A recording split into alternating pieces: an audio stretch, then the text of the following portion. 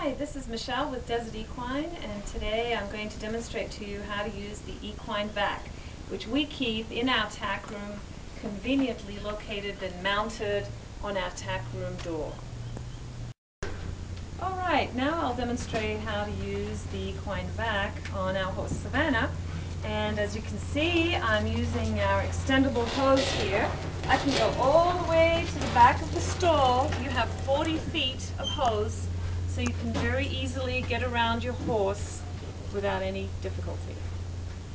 As you can see, our horse Savannah is very relaxed. The vacuum is on. I'm grooming her. She actually leans into this with her neck. She just loves it. It's very efficient. Gets rid of all that dirt.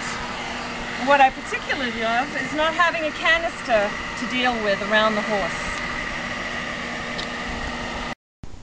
Now that I've finished grooming Savannah, I've closed the door again and the EquineVac is back on the inside of our tack room, and I've decided to go ahead and actually do a little cleaning in here. It's a very versatile vacuum cleaner and comes with different brushes and implements, and I can use the floor brush here or one of these other brushes to do some of the furniture or even some of the saddles.